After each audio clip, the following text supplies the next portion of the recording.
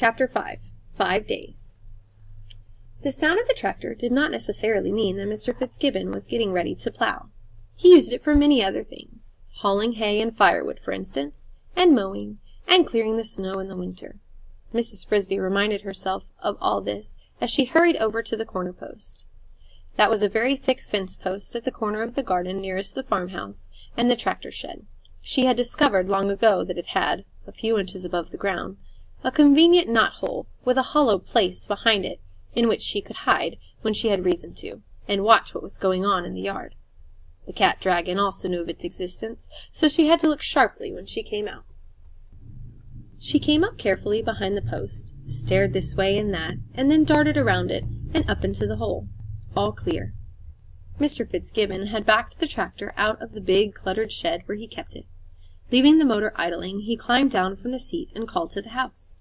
In a moment, his older son Paul came out, closing the door carefully behind him. Paul, at 15, was a quiet, hard-working boy, rather clumsy in his movements, but strong and careful about his chores.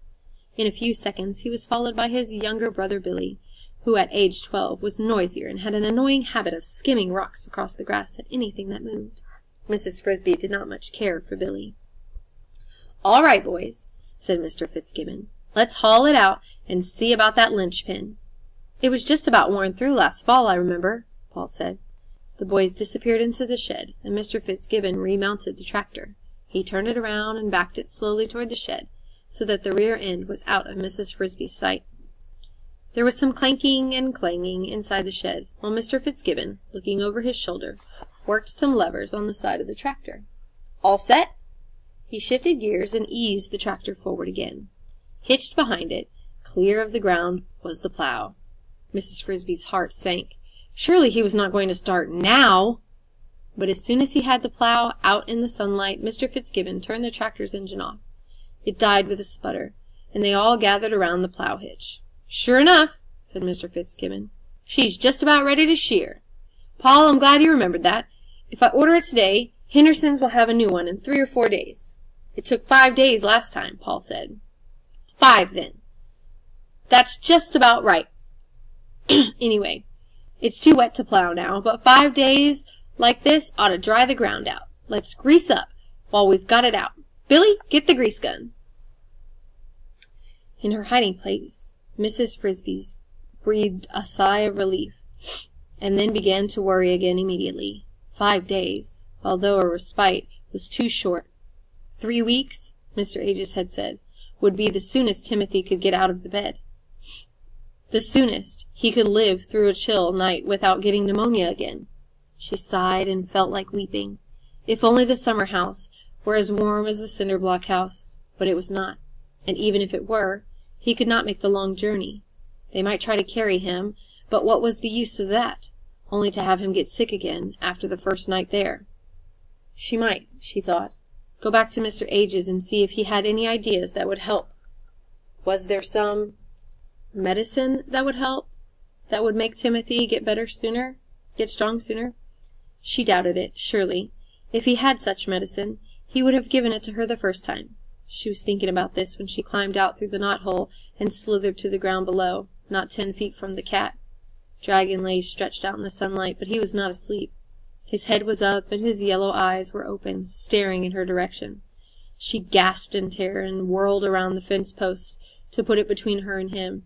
Then, without pausing, she set out on a dash across the garden as fast as she could run, expecting at any instant to hear the cat scream and feel his great claws on her back. She reached the shrews' hole and considered for a fraction of a second diving into it, but it was too small. Then she glanced over her shoulder and saw an amazing sight. The cat had not moved at all. He was lying exactly as before, except that now one of his eyes was closed. The other, however, was still looking straight at her. So she did not pause, but raced on. Finally, when she was a safe distance away, 2/3 across the garden and nearly home, she stopped, and looked again more carefully.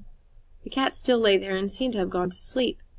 That was so odd, so unheard of. She could hardly believe it. Feeling quite safe, but puzzled, she looked for a vantage point from which she could see better. By rights, she should be dead, and though she had escaped by what seemed almost a miracle, She scolded herself for having been so careless. If the cat had killed her, who would take care of the children?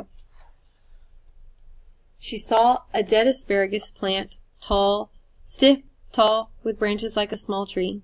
She climbed it, and from near the top looked back to the farmyard. Mr. Fitzgibbon and his sons had finished greasing the tractor and had gone on somewhere else, but the cat still lay on the grass, seemingly asleep. Why had he not chased her? Was it possible that, close as she had been, he had not seen her? She could not believe that. The only explanation she could think of was that he had just finished a very large meal and was feeling so stuffed and lazy he did not want to take the trouble to get up. But that was almost as unbelievable. Certainly, it had never happened before. Was it possible that he was sick?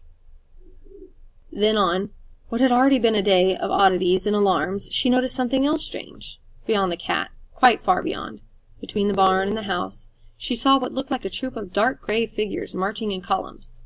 Marching? Not exactly, but moving slowly and all in a line. They were rats. There were a dozen of them, and at first she could not quite see what they were up to. Then she saw something moving, between them and behind them. It looked like a thick piece of rope, a long piece, maybe 20 feet. No, it was stiffer than rope. It was electric cable. The heavy, black kind, used for outdoor wiring and strung on telephone poles. The rats were hauling it laboriously through the grass, inching it along in the direction of a very large wild red rose bush in the far corner of the yard. Mrs. Frisby quickly guessed where they were taking it, though she could not guess why. In that rose bush, concealed and protected by dense tangles of fiercely sharp thorns, was the entrance to a rat hole. All the animals knew about it, and were careful to stay away. But what would the rats want with such a long piece of wire? Mrs. Frisby could not imagine. Even more curious, how did they dare to pull it across the yard in broad daylight when the cat was right there? The rats were bigger than Mrs. Frisby, and could be, when necessary, dangerous fighters, but they were no match for Dragon. She watched them for quite a long time.